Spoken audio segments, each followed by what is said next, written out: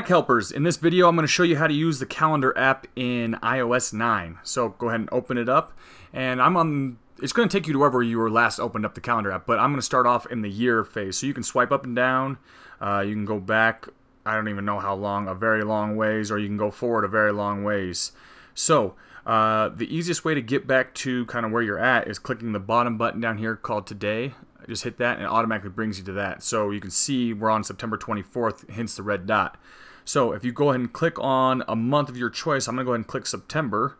It'll bring up September. Then you can go ahead and swipe up and down again, and it will show you each progressive month, or in reverse. Once you're there, then you can click on the red dot again, and that's going to show you, it's going to actually bring you into the day phase.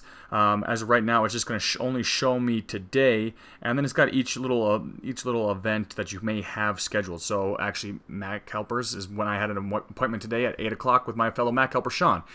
And from here, it's the little red line right there is actually giving you the time of the day it is. So I actually have my Comcast bill due at 5 o'clock. So you can swipe left or right, and that will go to each day. So now I'm going back in time. So right back to where we are at. Now let's go over the buttons. Now down here, today, we're going to start on the bottom left. So if I click today, it's going to bring you to today. So if I was on the 21st, if I click today, it's going to automatically jump to the 24th. If I was, let's say, on December 1st, I can click today, and it's going to be right back to September 24th. So that's that button. The calendars button, I'm going to go over this in more detail, but if you click calendars, I've got, as you can see, a lot of different calendars. I've got subscribed calendars, national holidays, birthdays that are taken directly from my contacts list, a lot of different things. I'll go over that in more detail here in a sec. You click on inbox. This is going to be if you have received any invitations from somebody, like whether through Outlook or Gmail or any of those other calendar apps that schedule appointments. You can do that.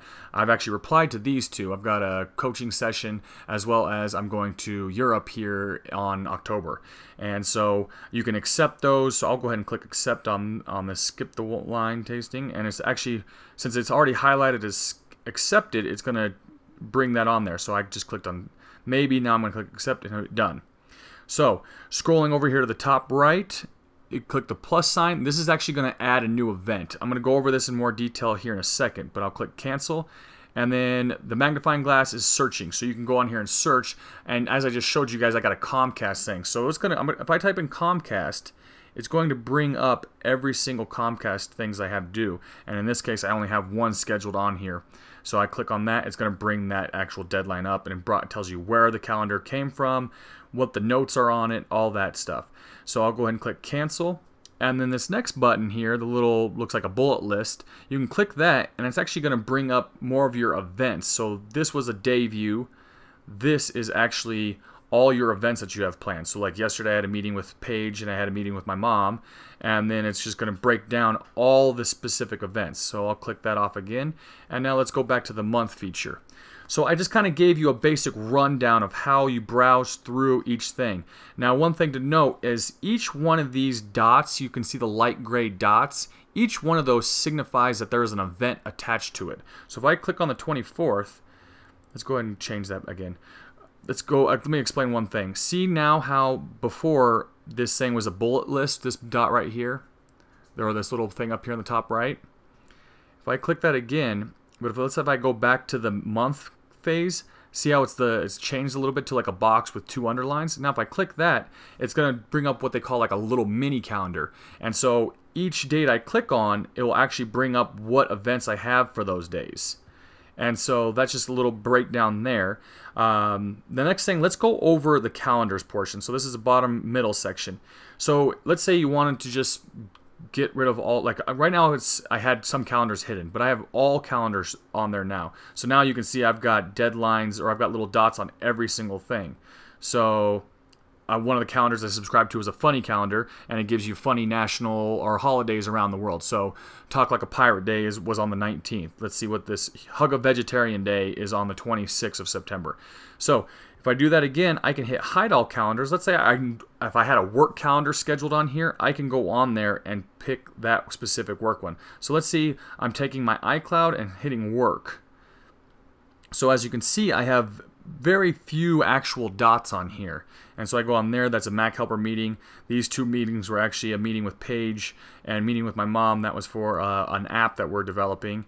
And then I got a real estate class that I'm also in, and then another meeting with Dave, which is a business broker.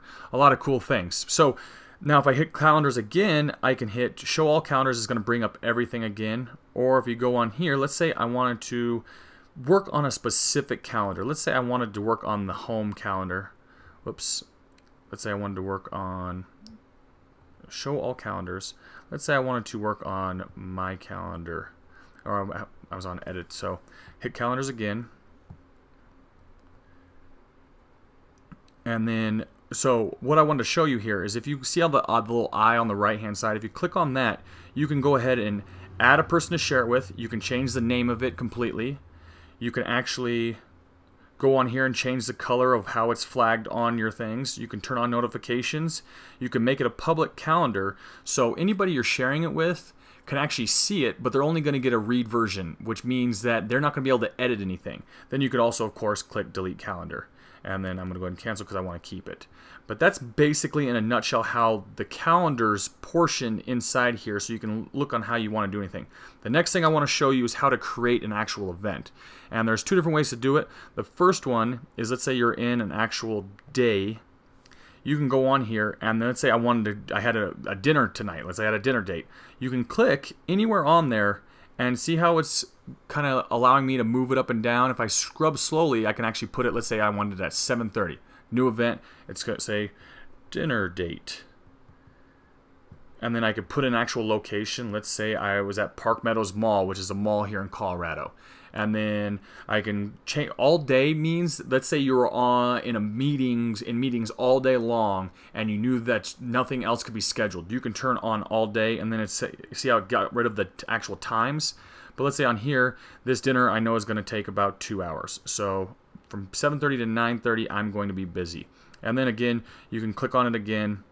And then if you wanted to, you can hit edit and go back in here. So you can repeat this. Let's say this is a function or a meeting that you're going to have every single week or something like that. You can hit repeat, and then it's going to ask you how you want to do it. You can actually even do it for frequency to daily, weekly, monthly, yearly, and every 5 days, 4 days, 20 days, whatever you want.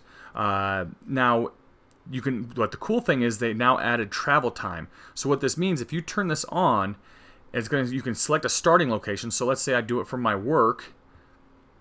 Now it's going to say if I were to leave right now, it's going to take about 25 minutes. And so it'll actually notify you, if you turn this on, it'll actually notify you if you're going to be, let's say there's going to be rush hour traffic. It'll actually notify you based on the location of where your phone's at or where you set that location to be. It's going to actually give you a time frame of when you should actually leave so you show up on time. Really cool feature. Now, invitees, you can actually invite whoever you want. Let's say I wanted to invite, this was a dinner date, so let's invite my wife. Just type in the person you want, and then it's going to bring up a list of all the people. That's her work. This second one's her work one, but this top one's her main one. And then I can hit done.